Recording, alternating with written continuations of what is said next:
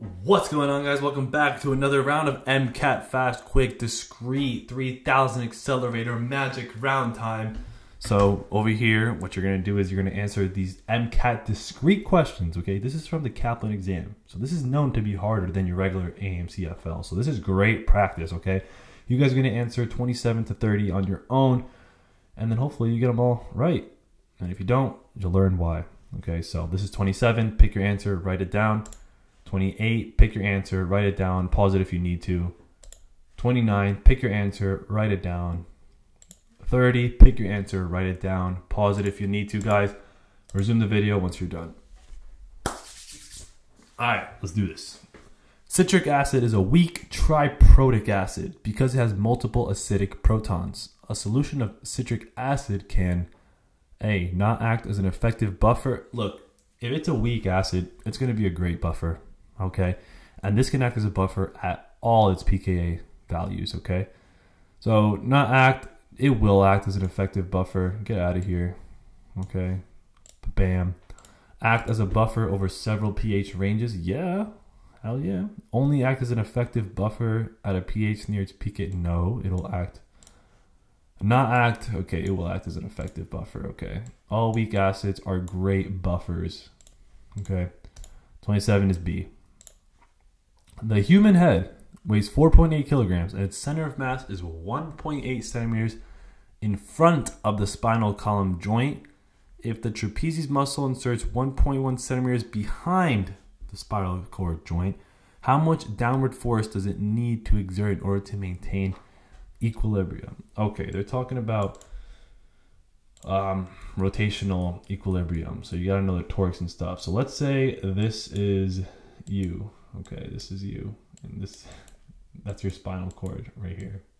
Okay, this is your head, and this is your spinal cord. Okay, it's actually easier if you do it this way. Okay, let's say you are in the fetus sleeping position. Okay, this is your head here, this is your eye, this is your mouth. Okay, these are your legs. Let's say your legs are like this. Okay, your arm is this. This is your arm. All right, you're like on your side here like this. The pivot point for this torque equation is your spinal cord. So let's say your spinal cord's like, let's say it ends right here, your spinal cord. Okay, you have a long head. Okay, your head is going to place a force down here. Okay, that's going to be equal to mg. So mg is going to be your mass of your head, which is 4.8 kilograms times gravity.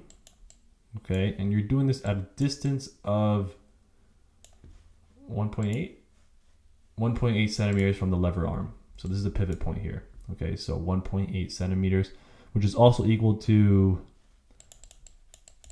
0.018 meters. So 0.018 meters. Okay, and your trapezius muscle, okay, should be like up here. It's going to be behind this joint here, and that's going to be at a distance of 1.1 centimeters, which is equal to 0.011 meters. All right, and they want to know what force in order to have this in equilibrium. So what's the force here? How do we do this? Well, you set them equal to each other. They're in equilibrium. Okay, so on the right side you're going to have 4.8. Oops, close. Okay, 4.8 kilograms. Sorry that's sloppy, guys. I'm writing with a mouse here. 7.8 kilograms times 10, which is the force of gravity, times 0.018, which is the distance from the pivot point here, equals 0.011 meters. Okay, times mg. Are they asking for the mass or are they asking for the force? How much downward force? Okay, so just asking for the force here.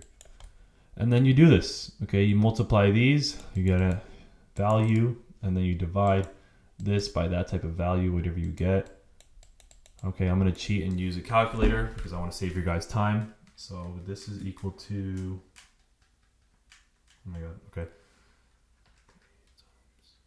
10 times 0.018 divided by 0.011. 75 or 78 really. Okay, 77 newtons.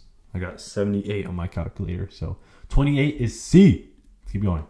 On a globular protein, what are the preferred locations for leucine and phenylalanine residues? They are hydrophobic residues, so they're going to be in the interior. Okay, hydrophobic effect, guys. They're in the interior. The exterior are the charged ones, like the basic and acidic amino acids that have the charges on them. Okay, 29 is D. Which of the following correctly describes the separation of the compounds below by extraction into dichloromethane and water?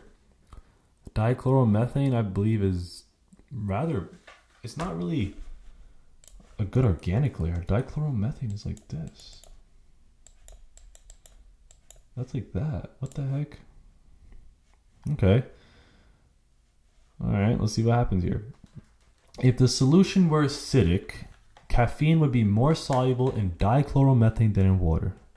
If it's acidic, caffeine is positively charged. If we have a charge, guys, like a positive here or a negative here, if you have a charge on it, it's going to be soluble in water. Okay, it's going to want to be soluble in water more than the whatever that is, dichloromethane, okay? So if the solution were acidic, caffeine would be more soluble in water than in dichloromethane. So A is incorrect. Okay, A is wrong. How do I strike through this? It's not letting me strike through. Here we go. If the solution were basic, okay, caffeine would be more soluble in dichloromethane than in water. Here we got caffeine. There's no charge on this. Therefore, this would rather be soluble in dichloromethane. Octanoic acid, since there is a charge in this would go in the water. Now, is caffeine rather polar? I don't know. Okay, I don't know. Do I really think it's going to dissolve just like that easily in dichloromethane?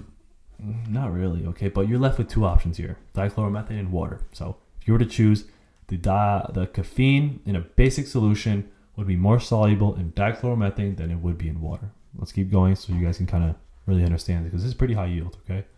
If the solution were basic, octanoic acid would be more soluble in dichloromethane than in water. This is wrong. If the solution were basic, octanoic acid would be more soluble in water than dichloromethane. D. If the solution were acidic, octanoic acid would be more soluble in water than in dichloromethane. This is wrong. Okay, if the solution were acidic, octanoic acid would be more soluble in dichloromethane than in water. So answer here is B. Hope that makes sense for you guys. And I'll see you in the next round of Mcat quick, discrete, 3000 accelerator magic round. Comment down below. Let me know what you guys think.